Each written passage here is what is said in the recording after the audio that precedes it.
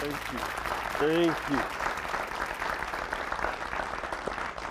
Thank you very much and welcome. I'm Father Mitch Pacwa. Welcome to Scripture and Tradition, a program where we take a look at Scripture, the teaching of the Bible, but we also incorporate that apostolic tradition that was passed on from Jesus to the apostles and from the apostles to their disciples and down to us as the way to understand Scripture, the context for understanding Scripture. And today on our show, we're going to look at the Sermon on the Mount and how it sets out a number of basic moral and spiritual teachings and principles related to our salvation and the good works that we do within salvation. Now, we're continuing to use my book, Saved, a Bible study for Catholics. It's a roadmap, plus I've added on a few things. So if you are following along with us, in my book, we're beginning on page 120. You can get that book at EWTN's Religious Catalog. Just go to EWTNRC.com. And the book is item number T1784. T1784. Now, if you have any questions or comments for the show, let us know. We'd love to get them. You can email us, or you can go online to our Facebook or YouTube pages. Or during the live program, which is Tuesday at 2 p.m. Eastern Time, you can call in a question live. The phone number is 1-800-221-9460. 1-800-221-9460. If you are not in North America, though, that won't work. So you can call another number if you are outside North America. It's country code 1, area code 205-271-2980. And if you are from outside North America, we will push you right up to the top of the list and get your question first. Right, as I mentioned at the beginning, we're going to take a look at the Sermon on the Mount. This is the section of the Gospels, of all four Gospels, that mentions the Greek word dikaiosune more often than any other section. Now, the word dikaiosune is the word that is translated in a couple of different ways. Sometimes it is translated as righteousness, and righteousness is using our good Anglo-Saxon roots. It comes from our German roots. English is basically a German language. And so in Rechtfertigung in German is righteousness in English, and it's the same root. But it can also be translated with a Latin root word, namely justification. And you hear a lot about justification. And the word can be translated by either term, the Latin root justification or the Anglo-Saxon root righteousness. Now, they have different nuances, to be sure, but we'll see some of the impact of this. Now, we'll start with the Sermon on the Mount, with Matthew chapter 5, verses 1 through 12. This is where our Lord saw the crowds, and he went up the mountain, and after he sat down, his disciples came to him and began to speak and taught them. Now, why is he on this mountain? The hill that we call the Mount of Beatitudes is well known. And there's a wonderful church run by Franciscan nuns. And as is always the case, they're an example to me of why I think nuns ought to be in charge of the government. Everything is clean. And it's also kept in budget. And if the altar boys or anybody else misbehaves, those nuns grab them by the earlobe and take them into the sacristy and wear them out. So we use a lot more of that in government these days. But I digress. Also, our Lord, on the side of that mountain, the south face of that mountain, it is a natural amphitheater. You have the top, and it slopes down to a plain. There's this plateau, and where the people could gather. And if you stand at the top of the mountain and speak on that south face, it has perfect acoustics naturally, like an amphitheater. So it's a perfect place to teach. And as the crowds are there, they could listen. But also, it shows how Christ is a new Moses raising up a new Israel. Moses had gone to the top of Mount Sinai. Now Christ goes up to this mount. Moses gave commandments. Our Lord gives the Beatitudes. And that's the parallel. And the Beatitudes are proclamations. That the Beatitude is a common form of speech in the Bible. And it's in both Testaments, and especially comes to refer to ultimate happiness, namely getting to heaven. So our Lord announces these Beatitudes at the very beginning. Blessed are the poor in spirit, for theirs is the kingdom of heaven. Blessed are those who mourn, for they will be comforted. Blessed are the meek, for they will inherit the earth. Blessed are those who hunger and thirst for righteousness, for they will be filled. Blessed are the merciful, for they will receive mercy. Blessed are the pure in heart, for they will see God. Blessed are the peacemakers, for they will be called children of God. Blessed are those persecuted for the sake of righteousness, for theirs is the kingdom of heaven. And blessed are you when people revile you and persecute you and utter all kinds of evil against you falsely on my account. Rejoice and be glad, for your reward is great in heaven. From the same way, they persecuted the prophets who were before you. Now, think about these Beatitudes. All of them are actions that demonstrate that you have faith. If you are poor in spirit, think about what that means. This is the ability to be detached from things of this world. You don't, and if you have good sense and think about it, you don't really own stuff long term. When you die, even if they put it in your coffin, you're not really taking it with you. You're not. That's why it's dumb to put golf clubs in the coffins. You're under the green. That doesn't make sense. Leave it to your relatives so they can use it on top of the green. And the reason I mentioned golf clubs is I was talking to a funeral director after a family funeral. He'd been funeral director for our family well, his family had been funeral directors for my family for a few generations.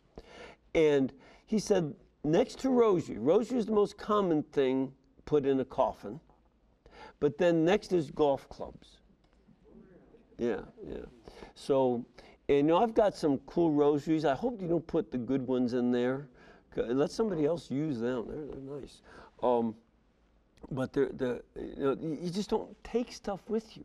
You use things during this life. You get a deed to your house so nobody takes it under the law. But when you die, it's gone. And having that poverty of spirit realizes, I'm going to use this. Now, am I going to use these things for selfish purposes, or am I going to use them for the greater glory of God? That's where we have an attitude of being equal-minded. I can use stuff or not use them insofar as it gives glory to God. And this same thing with being meek. You know, in the culture, they want us to consider that you win through intimidation. That was the title of a book. And you go, and people try to use that kind of approach. And ultimately, you know, you see that those who try that tend to have even short-lived. Look at the Third Reich. That was supposed to be a 1,000-year Reich. It lasted from 1932 to 1945. 13 years, not 1,000 years. And the communists expected the workers' paradise to go on forever. And communism fell from 1917 to about 70 years later, depending on which country. Their intimidation and such, it was self-destructive in both cases. Germany suffered tremendously after the war, and Soviet Union devastated its own environment. While as we grew wealthy in our system, our environment improved. You know, I remember how the air in my own hometown of Chicago changed for the better. And the river was cleaned up and all sorts of things. You know, that we improved the environment as time went on. And there's a meekness that our Lord says will help you inherit the earth. And, you know, even mourning the loss of others comes from a faith in life after death. And there's this sense of hungering and thirsting for righteousness. Now, righteousness or justification is something we should hunger for. You don't take it for granted. You make it a thirst that there would be righteousness for everybody. And not just for yourself, but for everyone. These are the kinds of values, and our Lord wants us to be pure in heart so we can see God. Those who do not have a purity of heart will only see the filth that covers their eyes. There has to be a cleansing from the filth and that sin brings upon us. And even if we are persecuted for the sake of what's righteous, or for the sake of Christ. In either case, that Christ promises that we will receive our reward. All of these Beatitudes see that there's going to be this reversal. And this is very, very important to keep in mind. Then we go to the very next section of the Sermon on the Mount, verses 13 to 16. And there you see that Christ wants to give us our identity.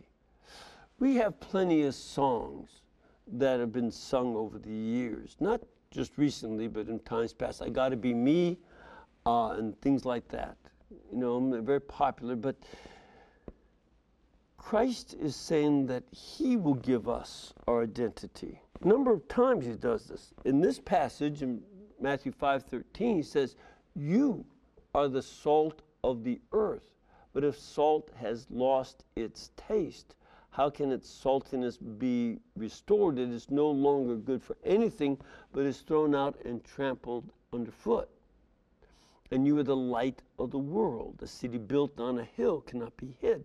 No one, after lighting a lamp, puts it under a bushel basket, but on the lampstand, and it gives light to all in the house. And in the same way, let your light shine before others, so that they may see your good works and give glory to your Father in heaven. Not to you, but to your Father. Now think about this. Now, a lot of people have asked me over the years, how does salt lose its saltiness? That seems odd, right? The salt in the Dead Sea one of the main sources of salt for this region, is also bonded with a number of other chemicals, many of which are very good for you, for your skin. So, in fact, the Israelis and the Palestinians and Jordanians who live around the Dead Sea all have companies that make beauty products out of Dead Sea salts. And the problem in terms of the salt part, though, the salt can become washed away from the other chemicals with which it's bonded. And the other chemicals there, and the saltiness is gone. That's what they're kind of referring to. And so this, of course, applies to Christians who seek to accommodate to whatever the world is doing. And the world wants us to do that. The culture wants us to go along with their agenda. Now, which people in the culture do you follow their agenda? You know, which ones? Again, they all compete, and they all want us to get rid of some parts of our Christian doctrine, and especially our Christian morals, in order to have us go along with them. In times past, the idea that we see in the Bible that you have, when you were baptized, you have put on Christ. Therefore, there is no longer Jew or Greek, Scythian or civilized people, free or slave, male or female. That the Bible teaches those things don't matter. And a lot of folks have wanted us to get rid of that in favor of racist ideas, and that the exclusion of people because of their racial background. That's wrong. But then we have today, there are folks who want us to now get rid of our Christian sexual morality in regard to marriage, fidelity, and our life values in regard to abortion and euthanasia. Some of you may have seen one of the politicians is threatening that if he becomes president, that he will make sure that any church that does not do same-sex marriage will lose their tax-exempt status. He wants to change our morality. We have to be salt in the world. And if you remember, when the Supreme Court had made that decision permitting same-sex marriage, I had said, this is what it's about. I'd said that years ago. It's not about these folks. It's about being able to take away tax-exempt status for churches that don't agree with it. And we have to be that salt who stands up for marriage and stands up for the commitment of husbands and wives to each other and to the children they bring into the world.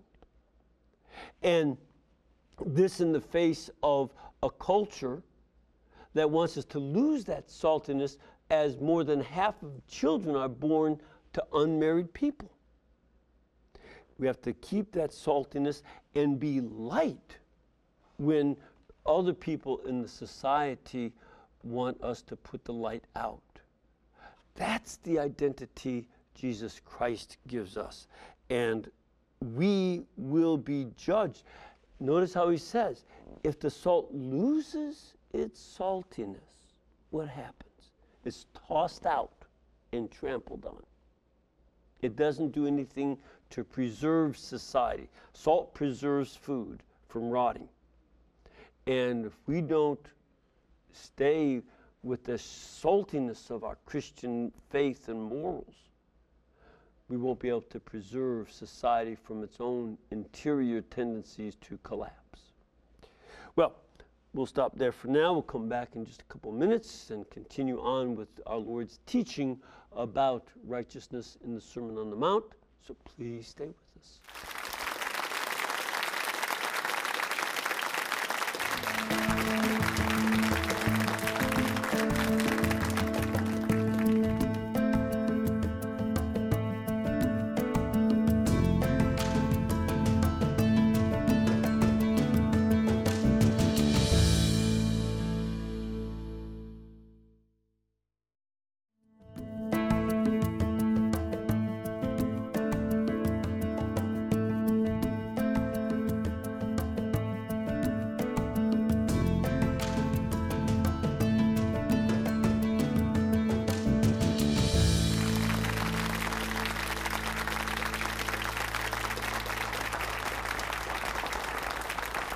All right. So we were taking a look at Matthew 5, verses 13 to 16, about being Christ identifying us as the salt of the world and the light of the world.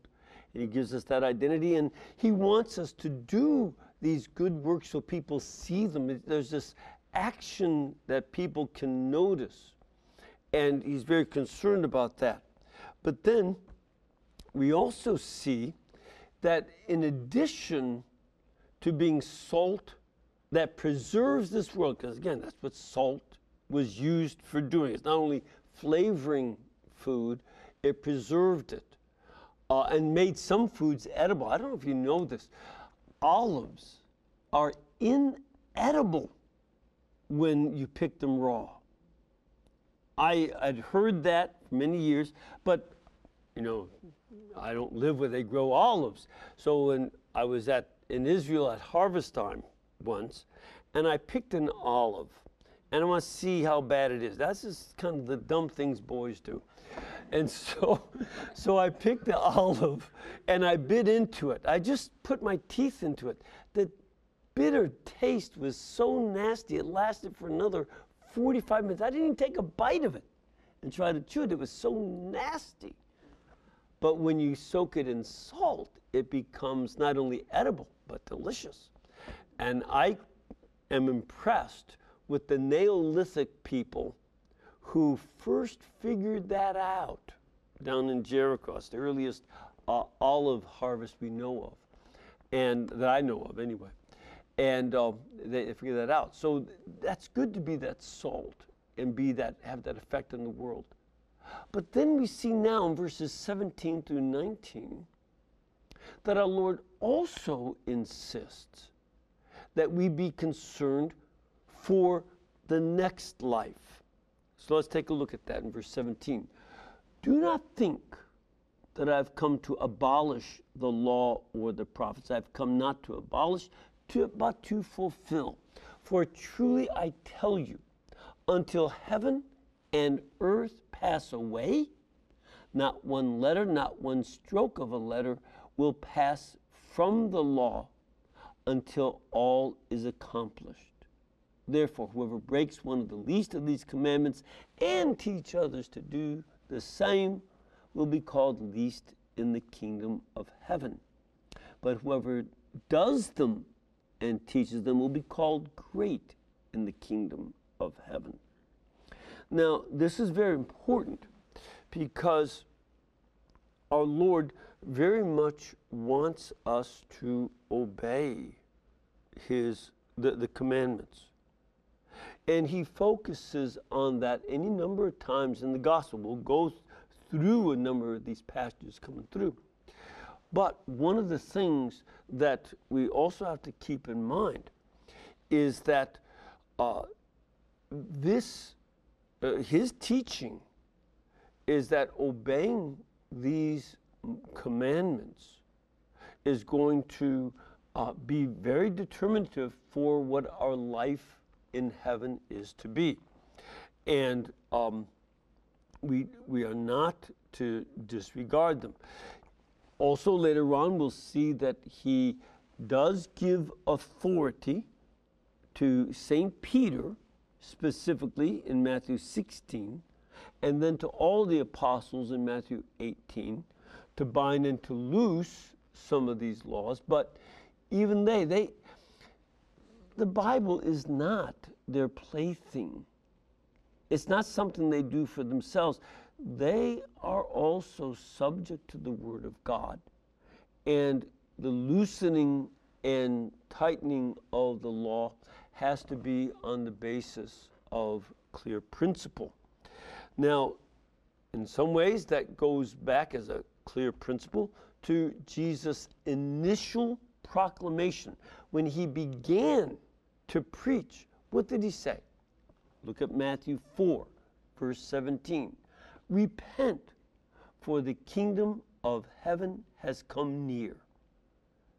So, repent always means to realize, first of all, that you are on the wrong path. You're going the wrong way. and you're headed for destruction. And when you realize that, you say, oh boy, this is the wrong path. And then keep going? No. You stop, you turn around, and go the other direction. This is the way of repentance. The word metanoia means to turn around. And the images of being on the wrong road, you realize that you get back to the road that God sets for us, and you do it. That's repentance. So if you're going to repent, this is what you have to accept. And in another place where we see how good the law is and obeying these laws is necessary, take a look at Matthew chapter 19, verse 16, where someone came to Jesus and said, "Teacher, what good deed must I do to have eternal life?" And our Lord answers in verse 17, "If you would enter life, keep the commandments." This is consistent with what he said here in chapter 5, isn't it? You can't let loose of the commandments. You can't say, well, thou shalt not commit adultery is in general a good idea, but it doesn't really apply to me. I don't remember seeing your name on a list of the exemption clause. I didn't see that there. Did you put yourself there? Because I don't think God did. You know, same thing with stealing. Same thing with accepting bribes or giving bribes or cheating your employees or cheating your employer, not giving a full day's work for your wages and not giving a decent wage for the work that's done. You know, all of these things are part of the commandments. You don't think of the wages, but if you are not giving a full day's work, if you're sloughing off, or if you are not paying a decent wage, you're stealing from each other. And if you are not patriotic, and it's very important to distinguish patriotism from nationalism. Nationalism puts your country above of God and above the church. That's nationalism. And that's what you had in National Socialism of the National Socialist Workers' Party. What is that known as? The Nazis. They put the state ahead of God. The communists did that. Lots of other governments do that. No, God is first. And but patriotism is a love of your country, where you came from, and care for the rest of the people of your country, and service to your country in a variety of ways. So that's, you know, you have to keep the commandments, and that fits the fourth commandment. And the man said to Jesus, well, which commandments? Again, it's not multiple choice. This is where Jesus said, you shall not murder. Okay, you can't do abortions. You can't cut innocent babies into pieces. And you can't kill old people just because they're old. Can't do that. And some of us are getting more nervous about the ones who are trying to push that. Thou shalt not commit adultery. You make a commitment to your spouse and you live it. You shall not steal. You shall not bear false witness. Well, there's something that they need to hear again in Washington. Honor your father and your mother, as well as your neighbor. And you shall love your neighbors yourself. These are the commandments that our Lord says you must do if you would enter life. In fact, in Mark's chapter 10, it says, if you would be saved. So these are not options. And then the man says, well, all these I have observed, what do I still lack? And so then Jesus says to him, if you wish to be perfect, go sell your possessions and give the money to the poor, and you will have treasure in heaven, then come follow me. And this is something that is a very important way of life. We've had religious who have done this from the earliest centuries of the church. I remember hearing somebody say, well, this is impossible. Jesus was giving a commandment that couldn't work. But the Benedictine order started back in the 400s AD, and they're still going strong. Almost 1,600 years later. It can work by God's grace, by God's grace. So this is something that is, these commandments are very important. And Jesus, in various ways, from the Beatitudes all the way through this questioning of the rich young man, always lets us know that this is connected to whether or not we're in heaven. These are not optional. These are necessary. And we have to consider this in our spiritual life. Now, we're going to go to other issues in the Sermon on the Mount next week. But let's now take a look at some of the questions. I have a number of questions. I'm going to start off with our studio audience first. Start off with this lady. Ma'am, where are you from? From Indiana. Great. Welcome here. Good to have you. Thank you. And your question?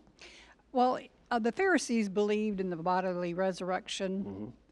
What is the Old Testament scripture that they used to believe in that? Sure. There are a number of passages. The initial one was Ezekiel's vision of the valley filled with dry bones. And the Lord says, Son of man, prophesy to these bones. And they came together, then prophesy spirit to them. And then they came alive. And then, I think that's Ezekiel 37. And then you see in Isaiah 26 that there is also a proclamation of how the dead will rise from the dust. And then in Daniel chapter 12, verses 1 and 2, you see that Daniel says that the wicked will rise from the dead as an everlasting nightmare. The wicked will become an eternal nightmare, while the righteous will shine like the sun. So this is going to be the option that they have. And those would be three of the passages. Apart from that, there's not much speculation on life after death in the Old Testament. Israel didn't like to speculate too much and think about it too much. In general, they thought, well, that's kind of an Egyptian thing. They're always focused on life after death. And they were. The Egyptians built all of their houses out of mud bricks. But their tombs were made out of stone. Why? It's going to last longer. You're going to be dead longer than you're alive. And so they made their houses out of mud bricks that, in fact, melted away practically every year with the Nile floods. But their tombs were up higher, and they built them either cutting into the stone or, in the case of the pyramids, put stone around them. The Israelites said, God hasn't told us much about that. So they didn't say much until Ezekiel's vision, then Isaiah's prophecy in 26, and Daniel's vision in chapter 12. Okay? Yes, ma'am. Yes, ma'am. Where are you from? Currently from South Carolina. Great. You like it down there? Yep. It's Oh, a nice good. place. Yeah. Father, you talked about righteousness and justifications. Do you think there is such a thing as justifiable anger? Sure. Sure. Do you have kids? Yes, indeed, 4 of them. I think all the people laughing here also have kids because they know where I'm going. And 10 grandchildren, too. And, well, they're easier because you can give them back when they're leaking. But, especially with your own children. As a matter of fact, grandkids are great because that's an opportunity to get back at your kids by spoiling them, giving them sugar, riling them up, and then giving them back. But the, with your children, there were times you could tell they did things just because they're ignorant. They just did something, it's just a dumb thing to do because they just did not know any better. There's other times where they knew exactly what they were doing and they did what they did in order to get your goat. Am I wrong? Yep. And there was the one you say, oh, don't do that because, this is the way it's done. Whereas when they were doing it on purpose to be obnoxious, you could have warned them out for doing that. I mean, you disciplined them fairly strictly if you knew they were doing something obnoxious for you. Were you right to be angry? Absolutely. Because that communicates to them that this is not acceptable behavior and you will not do this again, ever, if you value your life and my being outside of prison, But the time, and there are other times, that's on an everyday level. We also can look at our own experience in various aspects of, say, the political. Should the world have been angry at what Hitler was doing to the Jews? Absolutely. There's a righteous anger because it was completely unjustifiable. What we've seen ISIS do to innocent people, killing children, raping people, and selling them in slavery, should we be outraged at that? Absolutely. But here's one of the things too, and you know this from raising kids. There's a big difference when you get angry because this gets me upset and I got to get my anger out. I propose that if you're doing this only to get your feelings of anger out, it's easy to become abusive to children. But when you use your anger to make them become better people, then it's directed for their good. If you use self-righteous anger, well, I don't like the way this politician speaks, I don't like the way this television person speaks, or whatever it might be, and it's just your anger, that's not healthy. But if you're doing it for the sake of what's good in itself, then it's very healthy. Does that make a helpful distinction? All right. I'm going to take a quick break. We'll be back with some more of your phone calls and questions from the rest of our studio audience, so please stay with us.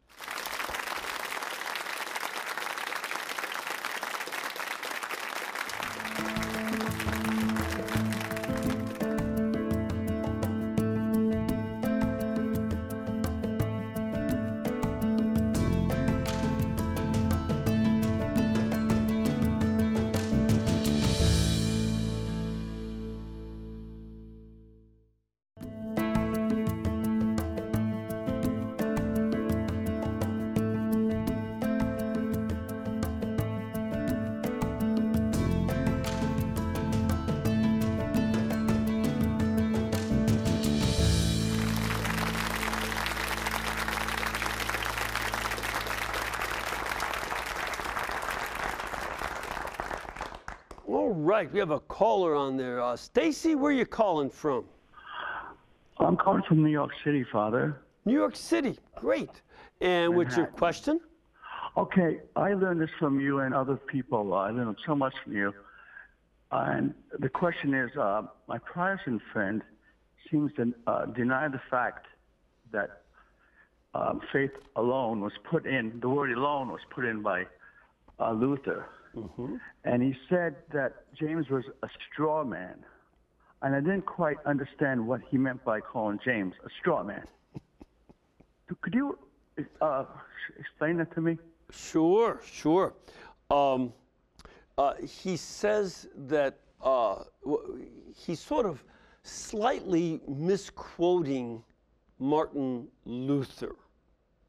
Luther said that the epistle of James was an epistle of straw, written by some Jew.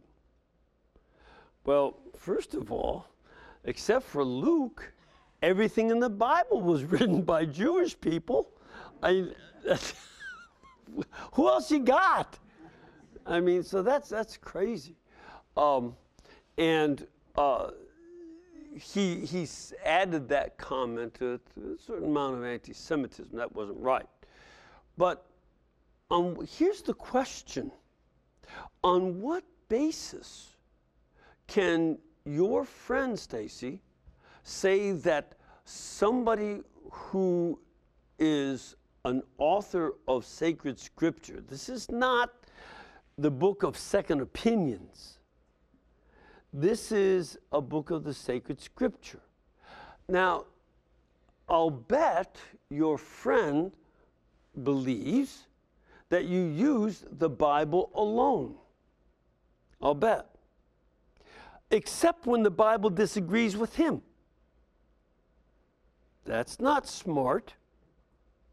I don't think. You don't choose from the Bible stuff that you don't like and say, well, that's just straw. On what basis do you say that? Does not St. Paul write in the second letter to Timothy, chapter 3, verse 16, all scripture is inspired by God? Now, what you have to do to your friend here is say, what part of all scripture are you rejecting? And on what basis? Now, you may not like James, and he may challenge your ideas, but my question is this: if all scripture is inspired, then it is necessary to accept what James says. And again, in James 2:26, it says, 2:24, sorry, that you are not justified by faith alone. If that is the Word of God, you have to deal with that. Secondly, I don't care if your friend thinks or feels that Luther did not add the word faith alone or only faith. I don't care what he thinks.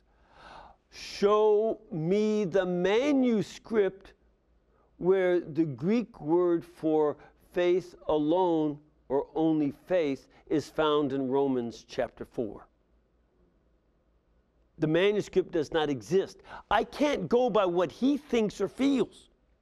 I have to read the text. And there was a Dr. Link who wrote to Luther in 1529 saying it's not there. And Luther said, well, it's there because it is so because Martin Luther says it's so. That's not acceptable. You cannot change texts. You may not like the text. You answer to God for that. But you can't change it. And your friend had better learn enough Greek and check out the Greek for himself to see that the word, neither the words faith alone nor only by faith are found in any Greek manuscripts. That's the authoritative text. That's what I read. That's why I learn these languages. And that's why anybody can learn these languages. You don't have to go to graduate school. You can get programs for your computer or online and learn them. Plenty of programs to teach yourself biblical Greek. And get them, download them into your phones and learn it. And then read for yourself. But I have to stick with what Scripture says. The words that you are justified by faith alone are not there. But the phrase, you are not justified by faith alone, but by works, is there. I have to stick with the Bible. I'm a Catholic, and I have to stick with what the Bible teaches, not what you want it to teach. So that's what I would suggest to your friend.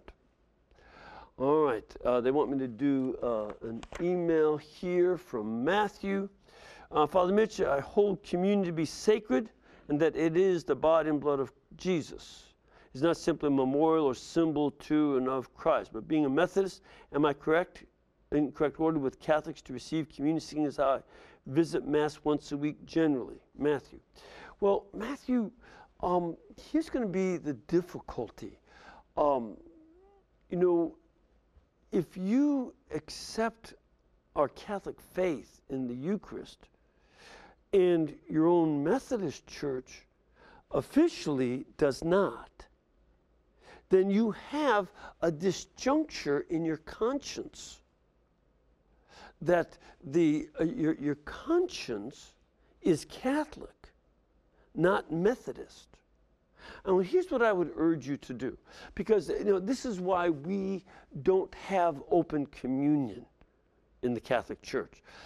We don't want anyone to violate our conscience as to this being the body and blood, soul, and divinity of Jesus Christ, and that the Mass is the representation of Calvary in an unbloody way. We don't want to have anybody violate our conscience and teaching on that, nor do we want to violate their conscience. If your conscience is Catholic in formation and you hold to Catholic doctrine, then it may be time to go to the Catholic Church where what you believe is taught. And that's something for you to consider. Being in between is not a good place. Okay. And then we have a caller. Hello, Carolyn? Carolyn, Hello? you there? Hi. Yes. Where are you calling from? I'm calling from New York. Great. The city? No, out Long Island. Long Island. Great. Yes. And what's your question? Okay, my question is this. I have a grandson who's a lovely, ethical person in every way, except he does not believe in God. Okay. And the reason being is he says when he was younger, he was very ill. He almost died, and he prayed to God, and God did not hear his prayer.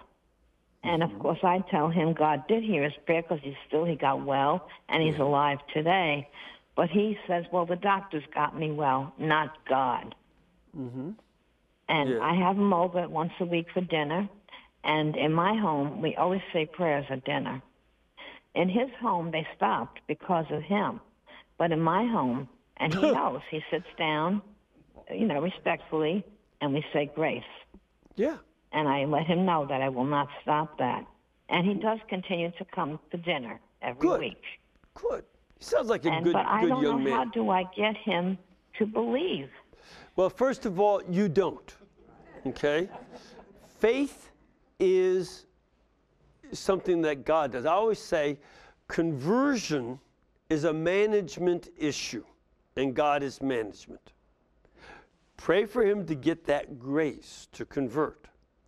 You and I are in sales. We give the reasons to believe.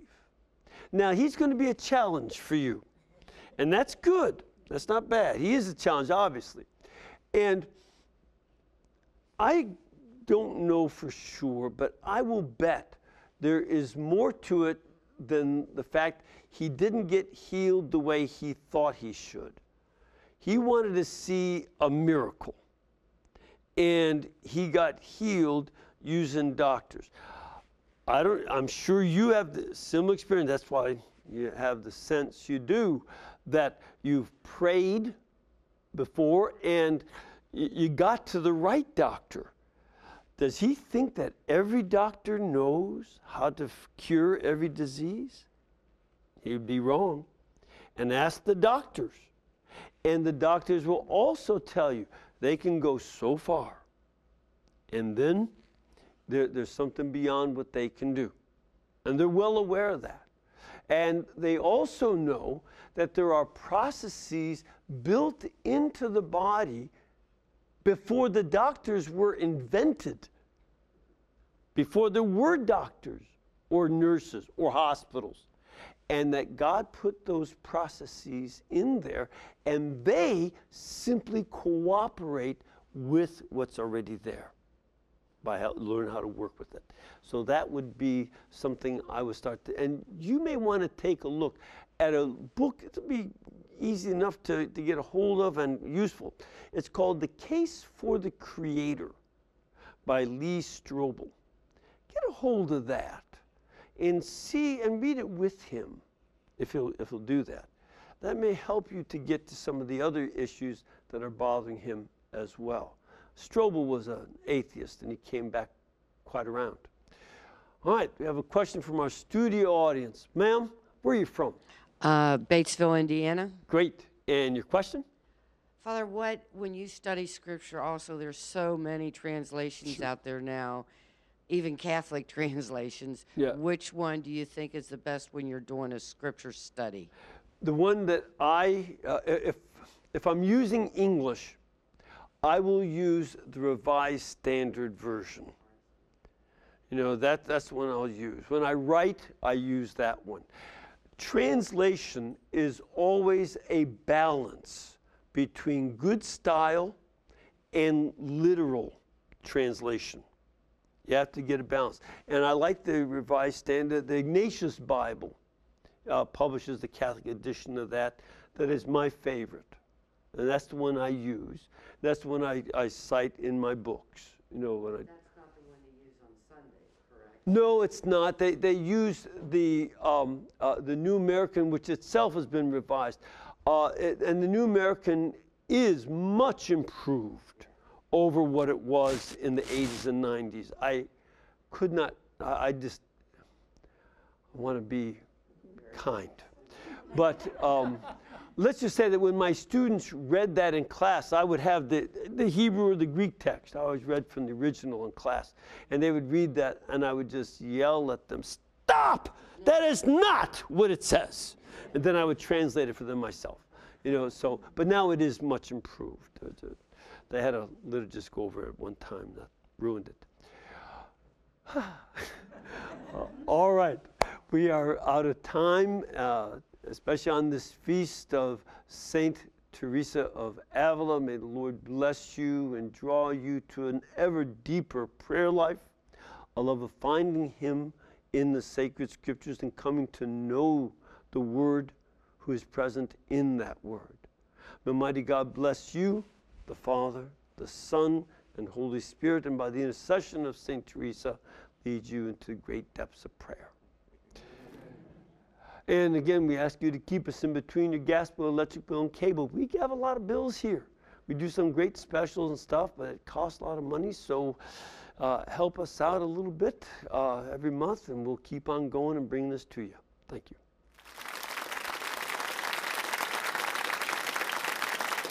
Thank you.